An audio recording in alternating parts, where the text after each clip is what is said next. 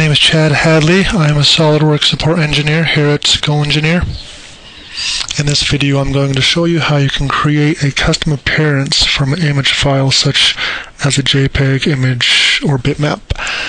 First thing we'll want to do is over on the task pane on the Appearance PhotoWorks tab is to add a new location. If we click on the Appearance option, we can go ahead and choose Add a File Location. We can then browse to the location we would like to add. I've already gone ahead and done this. I've added the Custom Appearance folder, which you can see is located on the local C drive. Within that, I have a hay bale image already put in there. To show you this, if I browse to the Custom Appearance, you can see I've just placed a hay bale JPEG image in this folder. Now I can drag and drop the hay bale image onto the part. From here we can choose to have it applied at a face, boss, body, or part. We'll apply it to the part here. Now we can go ahead and do some additional changes to this appearance. If we click on the part, go to the appearance icon, and we want to change the appearance at the part level. Now we can click on the mapping on the basic tab or basic option.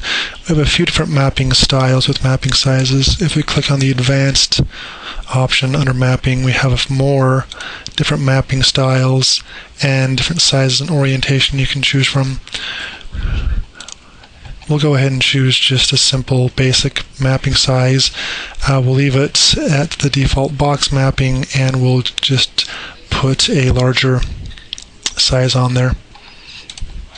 Hit OK. Now we can go ahead and save this and bring this into PhotoView 360 to be rendered.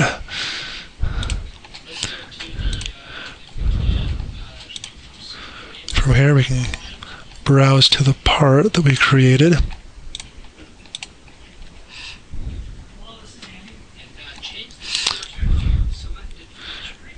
And we'll do a couple simple settings here to make the rendering go a little bit quicker here. Once you have your settings and your environment all set up, we can click on the Final Render option. From here we can see the final render of the image with your custom appearance applied to the component.